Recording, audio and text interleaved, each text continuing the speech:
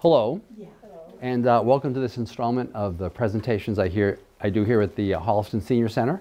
For those of you who don't know me, my name is Arthur Bergeron. I'm an elder law attorney. I do nothing but elder law, and I can do that because I work at Myrick O'Connell. There are 70 of us. We're a multi-specialty firm. There are about 40 in Worcester, 20 in Westboro, where I spend most of my time, 10 in Boston. We're the biggest law firm now outside of the city of Boston. But because we're multi-specialty, everybody gets to really focus on what they like, and I like this. I like it because most of my clients still think I'm young, which is terrific, right?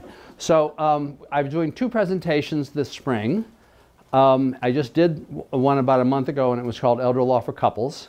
And now I'm talking about Elder Law for Singles, because there are several things that change once you're single. Well, you probably know that if you're single. But the point is there are some options that were available to you when you were married regarding some of this planning that are no longer available. So you have to kind of be thinking about doing things a little bit differently. So this presentation, you've probably seen me, if you've seen me before, talk about my friends Frank and Mary. And I always talk about them and their kids, Peter, Paul, and Mary Jr. And their basic estate plan was, when one died, everything went to the other. Following the death of the second one, everything went to their kids. And now one has died because Mary's still around, but Frank, well, she thinks he went to heaven. You never know. But the point is, he's not around. And so she's trying to figure out now what she needs to be doing. And so I'm going to talk about what she needs to be doing at 2 different points in her life. First, when she's a little bit younger and she's only about 70, and then or 65 or 70, and then again when she's 85, because her concerns change as she gets older. There are some slightly different concerns as she gets older. So when she's 65, she's trying to figure out, okay, she wants to leave her things to Peter, Paul, and Mary Jr. And, you know, some have got kids and some don't, and some are working and some aren't, and there's some family issues. There's a ton of different possible issues that she needs to talk about. Here are the things she needs to be discussing, though. She has to deal with short-term disability. What happens if I get sick? I go to the hospital. I have a minor heart thing, whatever. What happens? Who's there watching out for things if I can't for a while? Second, if I die, have I made sure that things are going to get divided up the way I want them to be divided up? Third, can I do that while avoiding probate? Because I hate to waste the time and energy have my kids waste the time and energy and pay the lawyers regarding probate. And then fourth, if there's an estate tax issue, how do I get rid of it? And for a lot of folks now, there is an estate tax issue just because if you own a house, houses have gone up so much. So if you have a house plus a 401k, some other thing, next thing you know, you're not at like $5 million, but you're over $1 million, which means there's an estate tax issue that you want to pay attention to. So we're going to talk about all of those things to start off. We're going to assume Mary is 65. She's got a house worth about $350,000. She has savings, $250, an IRA or 401k that's worth about $300. She's got an annuity. She's named her kids as the death beneficiaries. That's worth about $200. She's got total assets of $1.1 million. Her income from Social Security is about $2,000 a month. Of course, she's earning a little bit more from the savings and the IRA and all that other jazz. So that's her basic situation. So regarding the 2 things she has to have, and you've heard me talk about this before, are really important, is she has to take care of this possibility of short-term disability. People say you always have to take care of this because it could happen anytime. Yeah, that's true. But the older you get, the more likely it is, it really is going to happen. That you're going to have some kind of short-term medical problem. So you have to have a healthcare proxy. To do that, you have to make sure you've signed a proxy, 2 witnesses. The only rule is no witness can be one of the people you've named in your proxy. Doesn't need to be notarized. Doesn't need your doctor's assent. It only becomes effective when your doctor says that you can't make a medical decision. So you're not losing any power by signing this document at the time that you sign it. You can only have 1 agent at a time here in Massachusetts. So if Mary can't name all of her kids jointly to be her proxy, I'm going to take all questions at the end. The reason is if I'm the doctor and Mary's sick, I don't want to be hearing 2 kids argue about what I have to do. I only want to talk to 1 person, and that person can deal with the others, right? So 1 person at a time. And every time you sign a proxy, you've automatically revoked all of your old ones. So the latest proxy is the correct proxy. So how many of you here have a proxy? Raise your hand. That's good. How many of you, if I asked you, could find that proxy in 2 minutes? Oh, that's really good. Most people, they're like, now, where did I put that again? Right? So the next question, once you have the proxy is, first of all, have you told your agent? How many people here have told their agent that they're the proxy? Raise your hand. Oh, not everybody.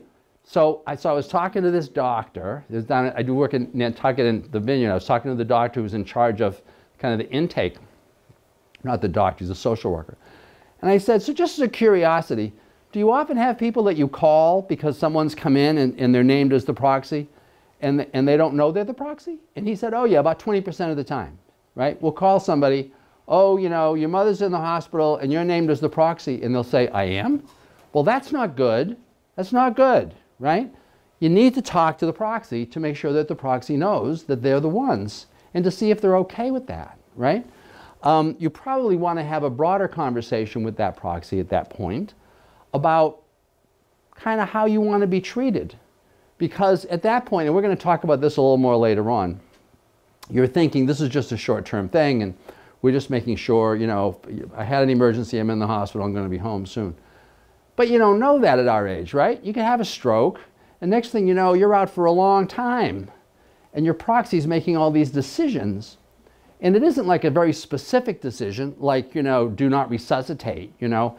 It's this whole set of decisions that can have to be made over a long time. So you want your proxy, if you've named him, first of all, to be the person that you trust to make those decisions over a long time, because they're going to think about what you want, not what they want. But second, you got to tell them what you want. And I'll give you the classic example. So you have a stroke, right? And it's a bad stroke. And so you're really incapacitated. And now you're stuck either at home or in bed in a nursing home or whatever. You're stuck. And now you're living along, right? And you get pneumonia. And so the question is, do you want to go to the hospital? Because, of course, if you go to the hospital, they'll cure the pneumonia. But then, of course, when you come back, you're where you were, right? So the question is, do you really want to go to the hospital, right? Or do you want to die where you are?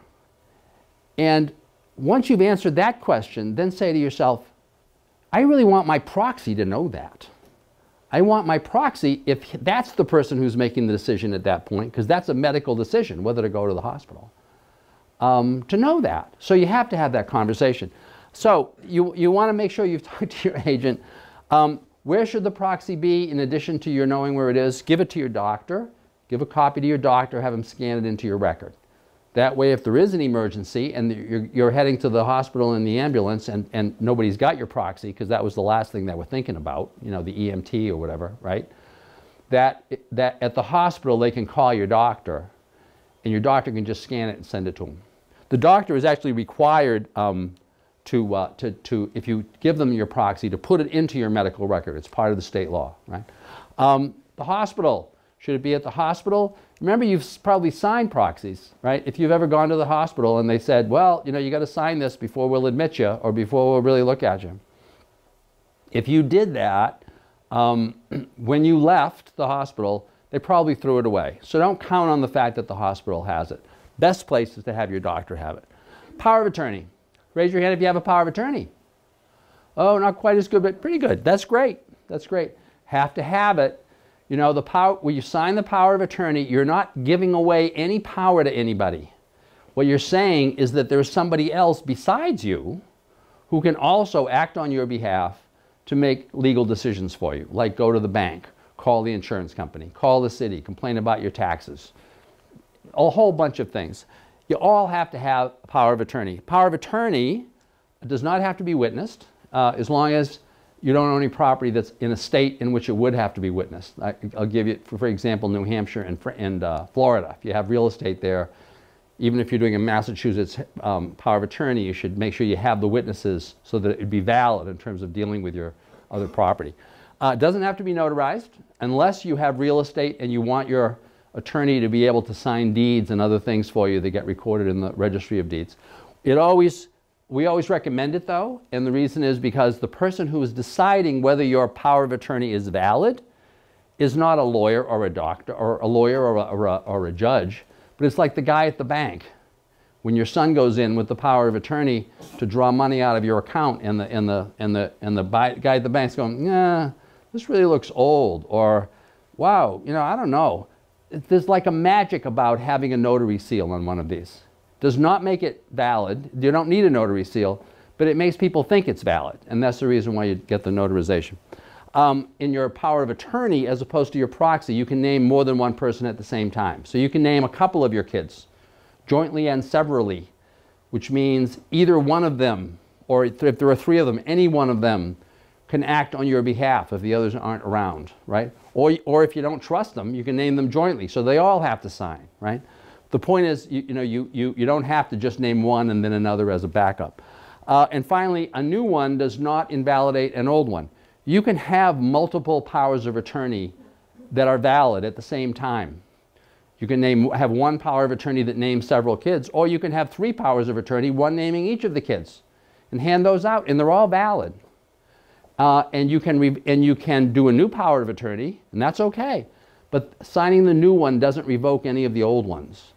So kind of note to file, if you're in that situation and you're saying, oh, I really don't like this person anymore. I'm not kind of trusting that he's really going to take care of my stuff, so I'm going to name somebody else in my power of attorney.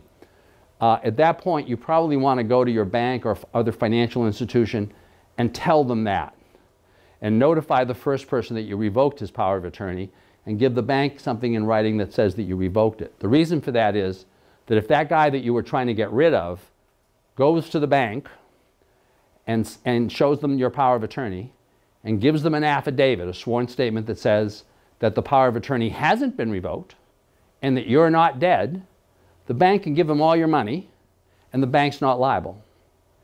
The reason for that is there's a provision, I betcha, in your power of attorney that says just that. That says if the attorney presents some certificate saying that the power of attorney hasn't been revoked and that you're not dead, that the person dealing with him is not liable. The reason for that is to make sure the power of attorney works. So that if I'm your attorney and I go to the bank to withdraw money on your behalf, the bank doesn't say, well, prove to me that the power of attorney hasn't been revoked. Well, how do I prove a negative? How do I prove that? I can't. So that's the reason why you put that provision in. But that's why you'd want to notify people, okay? Provisions that you want, if you have a power of attorney, which most of you do, make sure, if you have real estate and you want your attorney to deal in that real estate, that you've said that right in the power of attorney. Otherwise, they can't. Make sure, if you're a senior and you want to really give this attorney the option to deal on your behalf, especially if there are any mass health issues involved so that they need to rearrange your assets, to make gifts. Many powers of attorney don't do that. I have a lady I talked to earlier this week in Lancaster. Her husband is now not doing well. He's got a disease that causes dementia. And so we need to be rearranging some assets for mass health purposes. And among other things, she needs to be shifting some of the assets that are in his name to just her and signing a deed, deeding the property to herself so that he can then qualify for mass health. But the power of attorney says that any gifting in which she is named as the attorney says that any gifting can be only done to their kids, right? So we can't do this. So I can't qualify this guy for mass health unless I get a conservatorship and then as the conservator revoke that power of attorney and do a new one. This is a problem, right? The power of attorney does say that the children can get things, but it caps the amount they can get at the so-called the federal gift tax deduction amount. And I bet if I say those words, you probably think the number $15,000. Now I'm going to talk to you about the fact that as a tax issue is irrelevant, but the point is that cap is often in there, which means in this particular case that this lady on behalf of her husband also can't make gifts to the kids. That can be a real problem. So you want to make sure that gifting is in there and that there are no caps. Getting the estate plan right. So we've dealt with the power of attorney and the healthcare proxy. So now Mary just wants to make sure that the right people get the assets. So to begin with, remember she said that when she dies, she simply wants the assets to be divided equally among the three kids. That is exactly what would happen if she died without a will. leaving her assets and going to go through her estate. That's exactly what would happen. First, what would happen is the assets would need to go through the probate process, though, right? And that happens whether she has a will or not. If she dies owning assets that have to go through probate, that means they're assets where she hasn't specified who gets them when she dies, like in the deed or right in the bank account or whatever. If she dies owning her home in just her name, it has to go through probate. And if it goes through probate, there are some things that are going to happen, but the point is that at the end of the day, the property is going to get divided equally among the 3 kids. So if that's all she wants, she doesn't even need a will. That's why I mention it. People will often come in saying, oh, I really need a will. But also, having a will doesn't avoid probate. So the question is that really what she wants? And the way that she should figure that out is by asking, does any of my kids have a creditor problem? Because I don't want to leave this money inadvertently to the creditors or like to the IRS if my child has an IRS problem, right? Does my child have a marriage problem? Because if I leave it all to my son and you know that daughter-in-law I never liked in the first place, then files for divorce, the money's going to get divided up, right? Or is there a disability issue? Does one of my kids now or might they in the future need to qualify for mass health or get a Section 8 for housing or qualify for SSI? All programs that are means tested so that they can't have more than a given amount of assets. Because in that case, if I give them something, that's going to automatically exclude them from those programs. So in any of those cases, what Mary would probably want to do is say regarding that chunk of money that would have gone to that child, that she'd want to have that money held in trust for the benefit of that child. She can say that right in the will. She would probably name one of her other kids as the trustee. But in that situation, as long as the child she's trying to protect does not have the right to order the distribution to himself or herself, creditors can't force that issue. The money's not included in any divorce, and that money does not disqualify that child from receiving any kind of government benefits. Finally, there's the issue of the grandchildren. Often, Mary will say, well, you know, I really want to have some money put aside to make sure for the grandchildren's college education, which sounds great. I will just mention to you that if you do that, what you think you are giving to the grandchild, you may really kind of inadvertently be giving like to Harvard, because if he applies to Harvard, he's going to have to file this FAFSA form, this federal form relating to his assets and his parents, or whatever their comparable form is. And based on my experience, if he shows that he has assets, or even assets that are in trust for him, even if the money can't be paid to him until after he's age 22, this was how people would try to play this game, the Harvard will subtract from his student aid dollar for dollar for that money. Because the Harvard legitimately will say, look, we've got a limited pile of money. Well, not Harvard, but most schools have a limited pile of money. We're not going to give it to people who can otherwise pay. And if the money's right there for college, they can pay, right? So that may not be a good idea. What you may really want to be doing is giving the money to your kids. This assumes that you trust your kids. And telling them, you know, we really want some of this to be left aside for the college, okay? Every family is different. We already talked about that. Other issues, if you're doing that will, you want to make sure, in the will, you're going to name somebody who's going to run things. You want to make sure you pick the right kid who's going to run that, the one you trust the most. There's typically one of those, right? If there are 2 children, you want to make sure that there's a tiebreaker in the event that there's a disagreement between the 2 children. That is the most common job that lawyers do. I never encourage clients to name the lawyer as the personal representative or as the trustee of a trust, because we cost a lot. So and we don't know your family. The best personal representative or trustee is someone you know and someone you can trust. And then that person, if they need a lawyer, can then hire a lawyer. Or if they need an accountant, can hire an accountant. The only time we are useful, I think, as in this kind of role is if there's a dysfunctional family. And you know they're all going to argue. And so you make the lawyer the manager, right? But if there are 2 people, oftentimes will be named as the tiebreaker. I think I've mentioned this here before. I've been named as the tiebreaker. I'm pretty old, so maybe like 1,000 times. I've never been asked to break a tie. As soon as people know they have to pay the tiebreaker, they figure it out.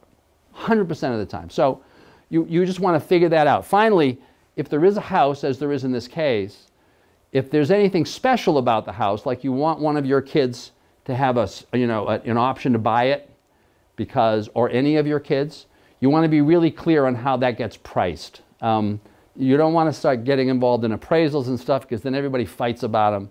Pick a number. Probably the best number that I recommend is the assessed value of the property at the time you die. That may end up being lower than what the actual value is, but everybody knows what it is. It's easy to find, right? And then if you want to give your kids, if you have a special interest in keeping the house in the family or in giving a particular child a benefit, then you simply say, whatever that number is, that child is going to be able to buy it at a discount.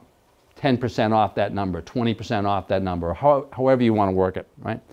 If there's an occupancy issue, I had one son that really took care of us, and I want to make sure he can, stay in the house after I die because it's his only place to live and blah, blah, blah. That's all great, but you want to make the rules really clear. What are the conditions for his staying? He has to pay the bills. Yes, the taxes and the insurance, but how about if the chimney collapses? How about if the septic doesn't work? What happens in those cases? And if he can't pay those bills, is it nice and clear that at that point, because otherwise things are going to collapse, the house gets sold and the money gets divided up? Oftentimes in that situation, there'll actually be a provision that says that the personal representative will lease the house to that child. And you put all these provisions in the lease so that if for some reason there's a violation, you can evict them, right? There's actually a way to deal with that, okay? So, probate avoidance. If Mary wants to do all of these things, the next question is, can she do them in a way that avoids going through the probate process? Why would she want to do that? What is the point of probate? Probate, as I mentioned a little earlier, the point is to make sure that if you have an asset you own when you die, that we can figure out who gets it. So if you own your house and you die, who gets it? And as I had mentioned, if you don't have a will, then a will has been written for you by the state. Those are the rules of intestacy. In this case, if you are married and you have children and you die, all assets go to the spouse. Until about 4 years ago, many people didn't realize that wasn't the case. In that case, until fairly recently, half of the assets went to the kids and the other half went to the spouse. But now 100% goes to the spouse. The spouse is dead and you've got children, it just gets divided among the children. That's how the system works. But the point is, before that happens, we need to make sure that all the creditors get paid. That is why probate takes so long. All assets that go through probate are subject to the claims of creditors. And creditors have 1 year from the day of your death to file a claim against the estate.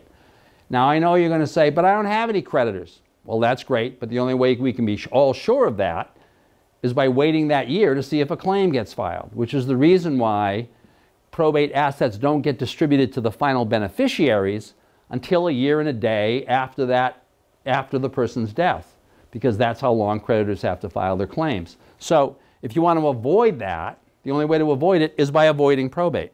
Incidentally, personal property, like in the house, never ever causes there to be a probate. Stuff that's around the house, the kids just divide it up. It never happens. Cars often do. The car is the one, when you're single, is the one asset that causes the most inadvertent probates. Because when you're married, it's not an issue, because even if you own the car, if you die, there's a special state statute that says that the spouse is the presumed joint owner. So the spouse can go to the registry with the certificate of title, a death certificate and a marriage certificate, and the registry will just transfer it. Not so if Frank is dead and now Mary dies and the car is in Mary's name, who gets it? Because if I'm the buyer of the car, I want to get your certificate of title. That's how I show I own the car, right? And oftentimes I'll tell people that and they'll say, but this isn't a problem. The car isn't worth anything. It's only worth a couple $1,000s. Even worse, because you still have to go through probate in order to get rid of the car that's only worth about what the cost of going through probate, right? So there isn't an easy answer to this. What I tell people, kind of the legal thing to do, it would be to put somebody on that car with you as a joint owner, probably the person that you wanted to give the car to, right? So that when you die, they become the sole owner. What people will also do in many cases is simply sign the title ahead of time. Just keep that title around. Probably tell the person who has your power of attorney, right? if I get sick before I die, get rid of this car, right? Transfer it to whoever is supposed to be getting it, right? So those are kind of ways to avoid probate. Wills do not avoid probate, as I mentioned. They simply determine how the assets get divided up at the end of probate. And you want to avoid it because of the cost and because of the 1-year delay. So a quick test. Here's Mary. She's got her home. She's got savings of $250,000. She's got an IRA or a 401k, which means presumably she's named a death beneficiary. She's got an annuity. Presumably she's named a death beneficiary. She dies. Is there a probate necessary? Raise your hand if you think there is. Nobody. Raise your hand if you think there is not. Nobody. Oh, this is a scared audience. The answer is, it is necessary. She owns the house in her own name. She owns her bank account in her own name. Those assets are going to have to go through probate. So if she wants to avoid probate, how does she do that? Well, one possibility, as I mentioned with the car, is joint ownership. She could do a deed she could take the bank account and put all the kids' names on the bank account. Now, she might not want to do that because that means any one of those kids can go to the bank and take all the money. And if they've got a creditor, the creditor can then grab the money, right? But the point is, if you're not worried about that, this applies especially if you only have maybe one child and you really trust them and they're financially okay. That's a nice, simple way to deal with this. POD or TOD, in many bank account situations or with your funds at Fidelity or a lot of other places, you can actually name a person at death through a TOD, transfer at death, or a POD, a pay on death clause. You can't do that regarding your house. Regarding your house, what you would typically do is if instead of making your kids the joint owners of the house, which can be problematic, right, is that you would specify in your deed, you would give your kids a so-called remainder interest in the house, a remainder interest. You keep a life estate, that is, total control of the house until you die, which means you can live there, you can rent it, you're still obliged to pay the taxes and the insurance, all the things about ownership. But at the moment of your death, your interest evaporates and the kids become the sole owner. They are the owners of the remainder. They're actually called the remainder men. If you do it that way, then first of all, you're avoiding probate. When you die, your interest evaporates. The kids become the instant sole owners, right?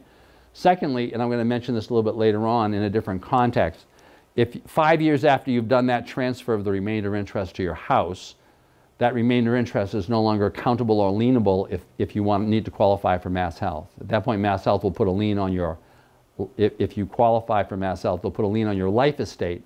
But when you die, your life estate evaporates, as I said, and therefore so does the lien, leaving the kids owning the house lien-free. Finally, kind of my personal favorite, last-minute gifting. Last-minute gifting, which nobody ever does. And so I want to talk about that for a while. So one thing that Mary could do is she could simply, she's got a power of attorney, right? And she's given her child that she trusts totally, right? Peter, we're going to say Peter because he's the oldest, right?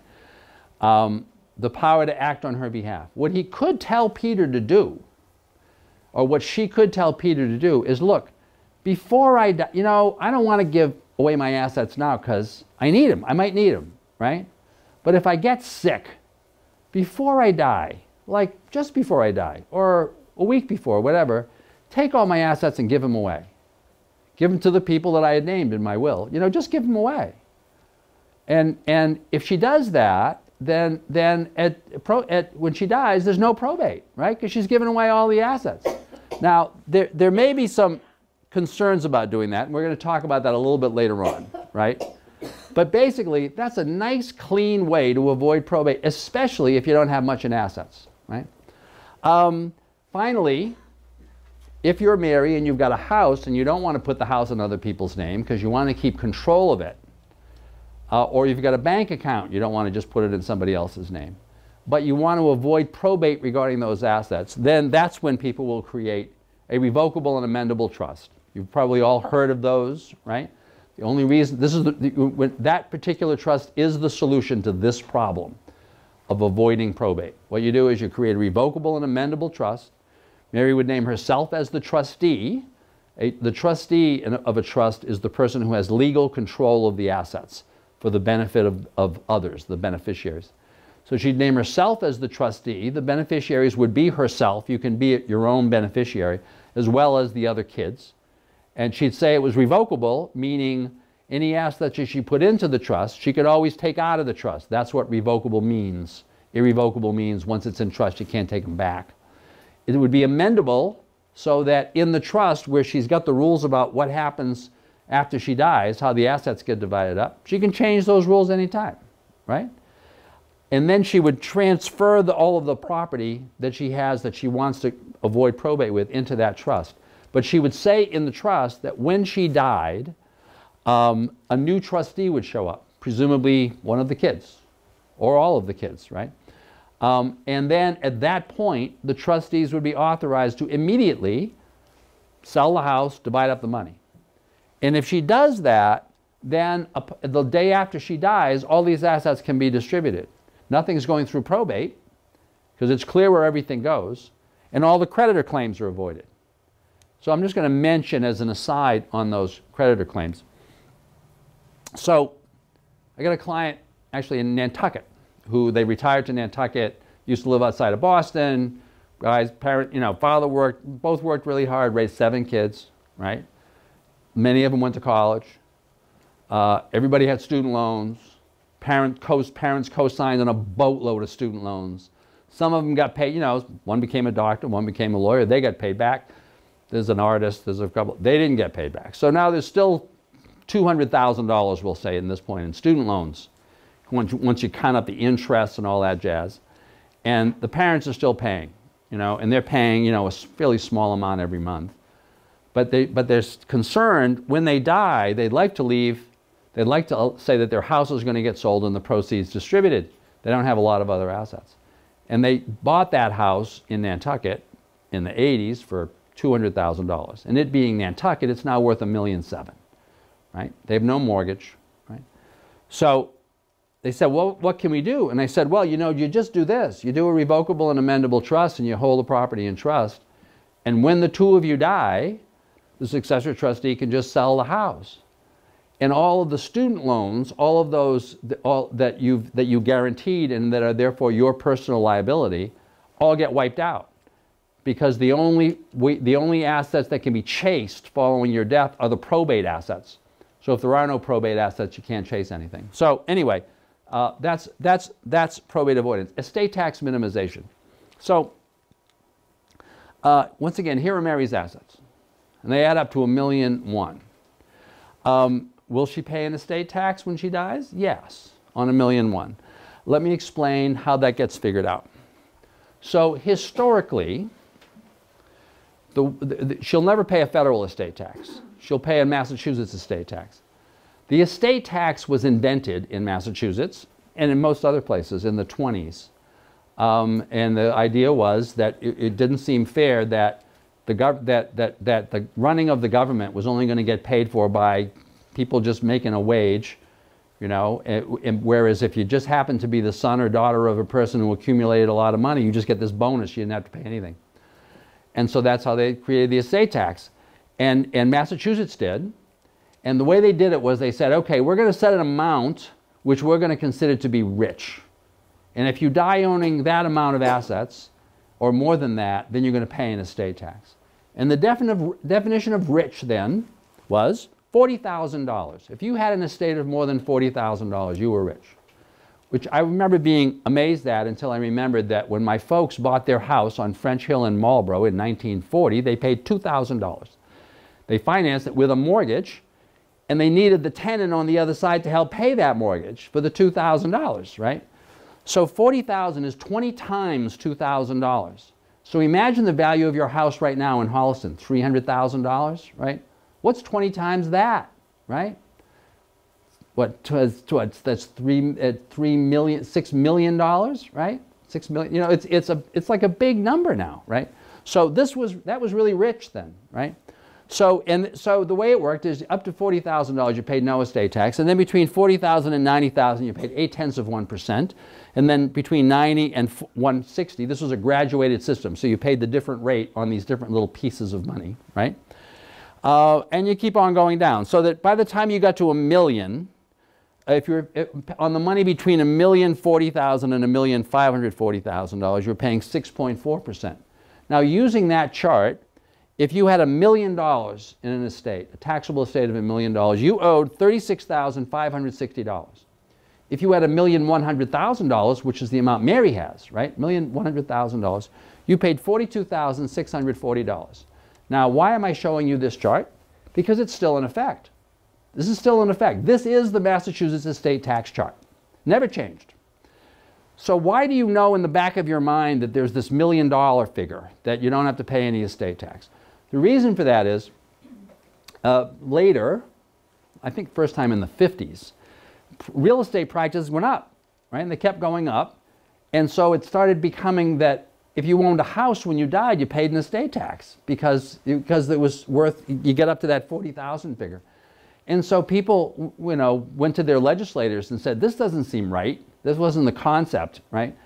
And so the legislature at that point could have changed this chart, but they didn't.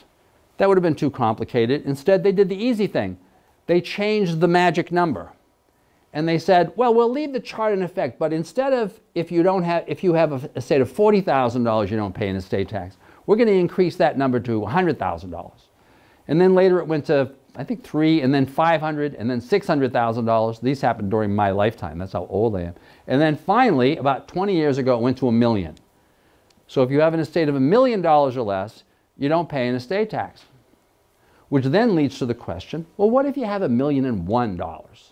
Then what happens, right?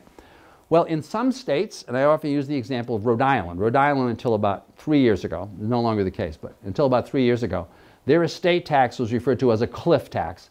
They had done the same thing. They had adopted a chart, and then over time the line went up. But their rule was if you crossed the line, you fell off the cliff. So if their magic number at the end was $650,000. If you had an estate of $650,000 or less, you paid no estate tax. If you were $1 over, you fell off the cliff and you owed all the money that you owed under the chart, which was $30,000, $40,000, right? Massachusetts did it differently, but same concept. Massachusetts said, what we're going to do is we're going to set up an alternate tax calculation. And if you have an estate that's worth more than $1 million, you calculate your tax two ways, and you have to pay the lower of the two. The first way is the chart. The second way is take all of the money over $1 million and take 40% of that. It's a 40% tax. And figure it out that way. And then pay the lower number. So in Mary's case, right, if you figure it out this way, 40% of all the dollars over $1 million, remember she has $1,100,000, so 40% of $100,000 is $40,000. If you calculate it this way, using the chart, she owes $42,640, just a little bit more. Therefore, if Mary's estate is $1.1 million, she owes $40,000, right? Now, as you could see from those numbers, pretty soon, those two lines cross. The 40% of all the dollars over $1 million soon exceeds the chart. Because at 40% of the money over, at 40% of the money over $1 million, you're already at $40,000 when you get to $1 million, right? Whereas on the chart, you're at $42,640. But remember, the rate on that money that you're paying is only 6%, right? Whereas using the other system, you're paying 40%, 40 cents on every dollar. The lines cross at about $1,120,000. And after that, you just revert to this chart. Once again, this is the chart that is in effect right now. So the question, if you're Mary, then is, so I've got this estate that's worth $1,100,000, and I'm going to pay 40% of that last $100,000 in estate tax. That's a huge. How can I get rid of that, right? Well, one answer is to give it away. You just can give it away, right? Once again, if Mary gave all of her assets away before she died, then her estate tax would be zero, because her estate would be zero on the day of her death, even if she gave it away the day before she died. And I'm going to give you some more examples. Once again, Massachusetts has no estate tax. Now, I know you're thinking, But wait a minute, there's this number, there's this $15,000. If I give away more than $15,000 in a year, some bad thing's going to happen. Now, if I asked you, you couldn't tell me what that bad thing is. I guarantee it. And the reason is no bad thing happens. The reason why you know that number is this. On the federal level, there is a gift tax. And it's part of the combined federal gift and estate tax system. And the way that system works is that if you die today, leaving an estate of $11.4 million or more, you're going to pay an estate tax. And it starts very high. It starts between 30 and 40% on your first dollar, over $11.4 million. Because as far as the government is concerned, at that point, you're pretty rich, right? But then the federal government did something to try to block this idea of just giving it all away before you died. So they said, if you give it away before you die, right, then we're going to make you, at the time of your death, add back in the money that you gave away before you died. And we're going to tax the whole thing, what you have when you die plus what you gave away, right? Except, as to gifts that you give before you die, there are two exclusions. The first one, everybody knows. You can't give, if you give away less than a particular amount, which used to be $10,000 per year per person, and over time that's gone up with inflation, and it's now $15,000 per year per person. If you give away less than that amount, well, that's excluded from all of this. Everybody knows that one. Nobody knows the second one.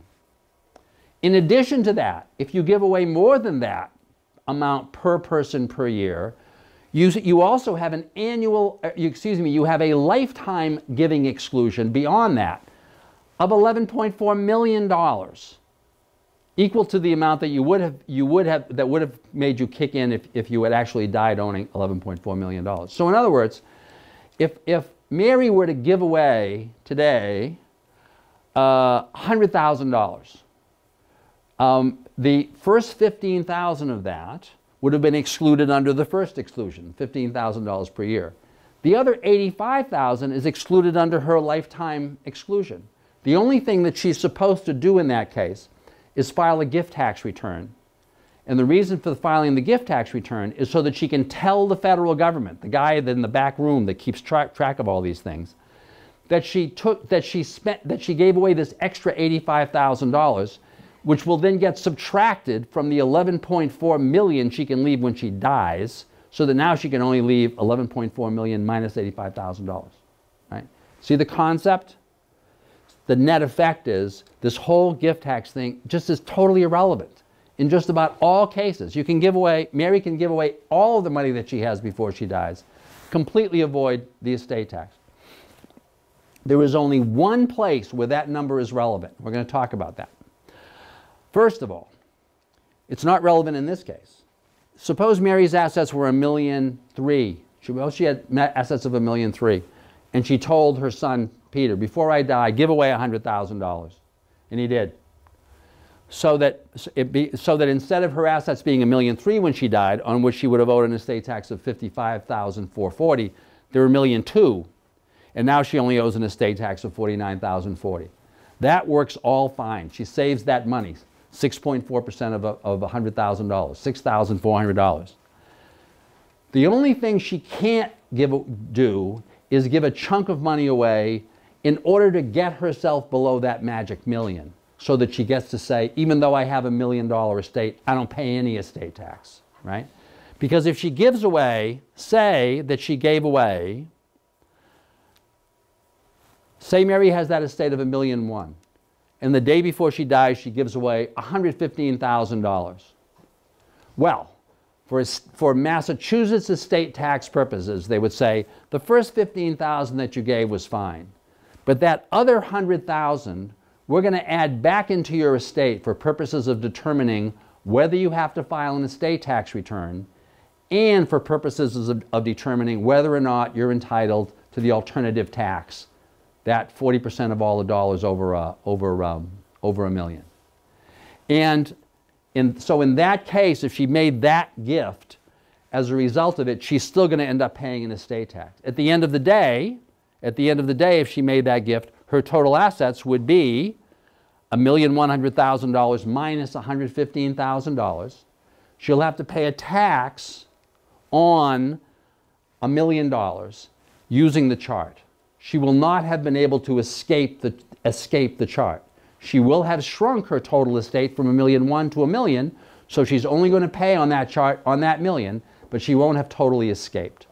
The only way that she can escape while still keeping that $1 million is by making gifts in an amount that is less than $15,000 per person per year. So if she told Peter, before I die, if my assets are, whatever my assets are, say they're $1.1 million, I want you to make sure that you've given away all of the money that gets me down to $1 million, but you have to give it away in chunks of $15,000 or less. So for example, if I've got $1.1 million, find 7 people, my kids, their kids, my kids' spouses, find 7 people to whom you can write a $15,000 check.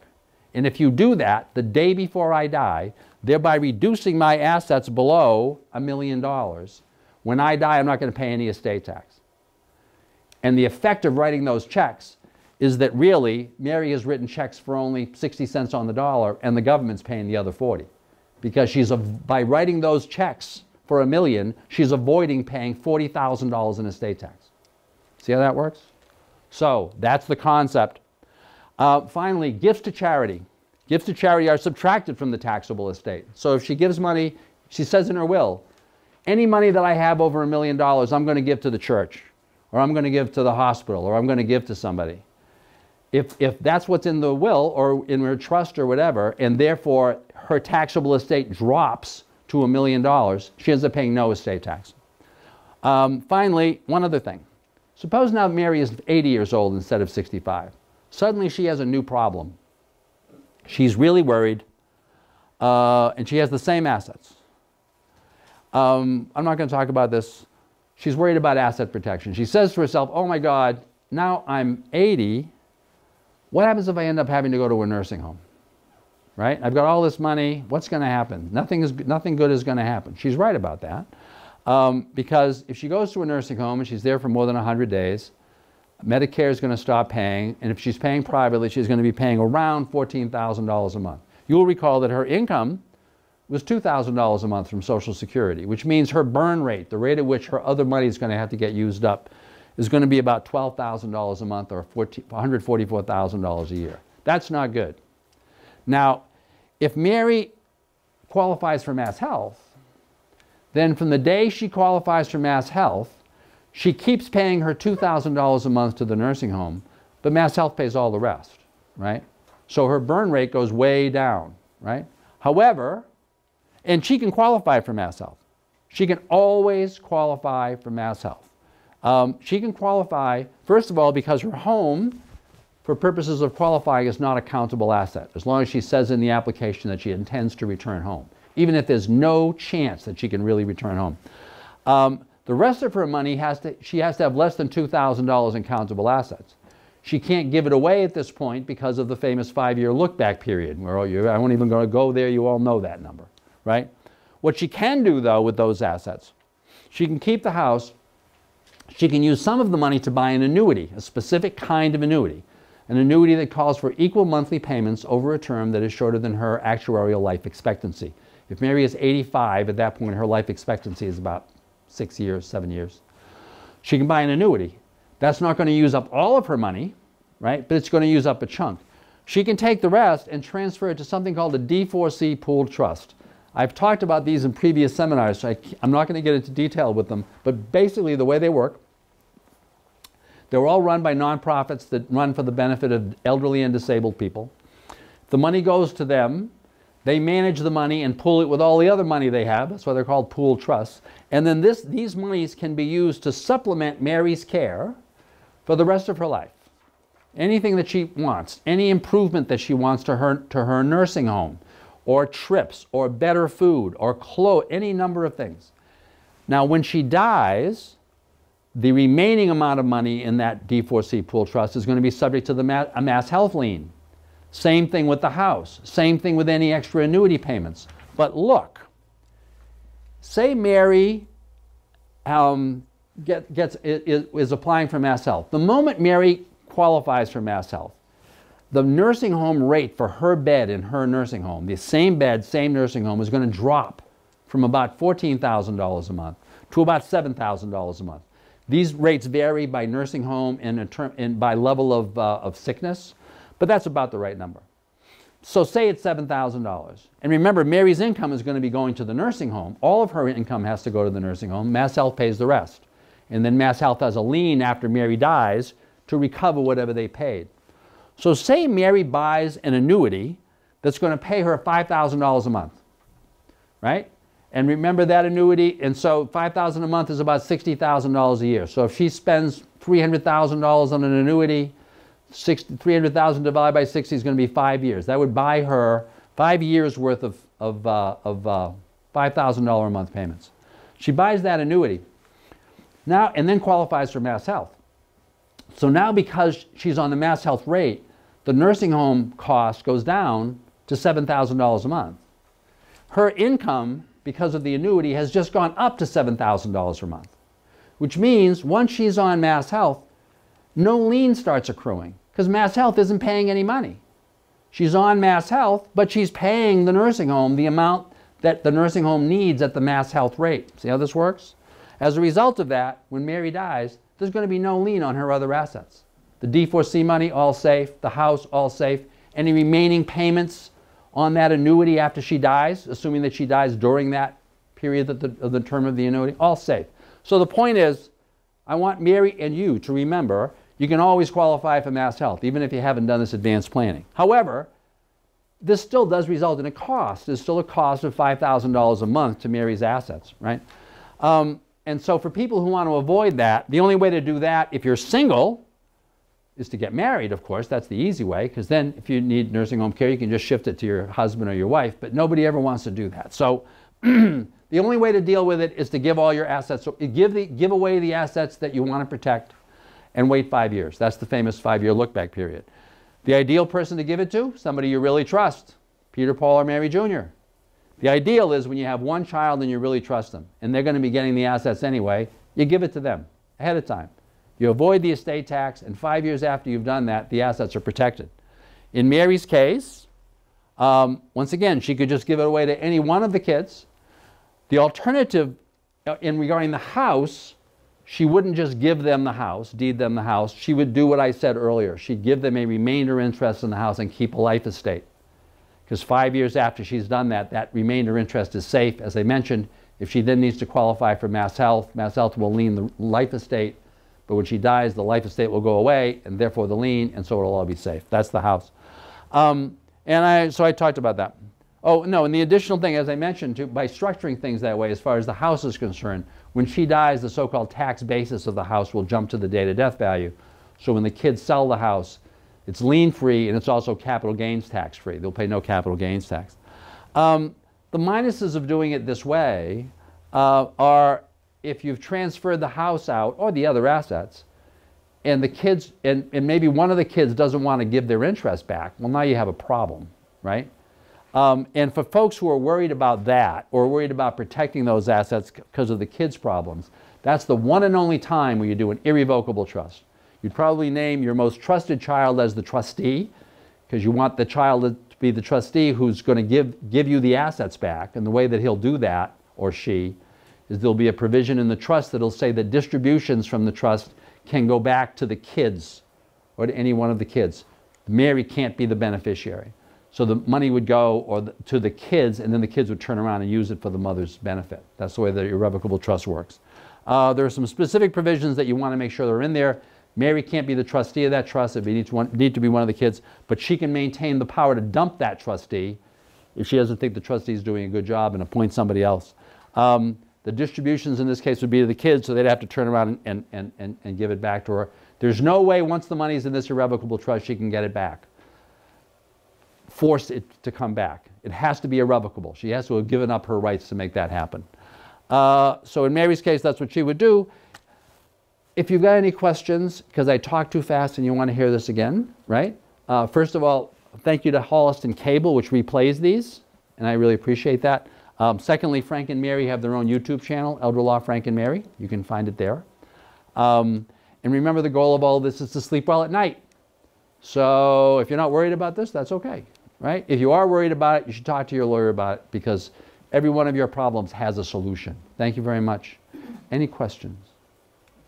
If not, thank you very much. I appreciate the attention, and we'll see you in the fall. Thank you.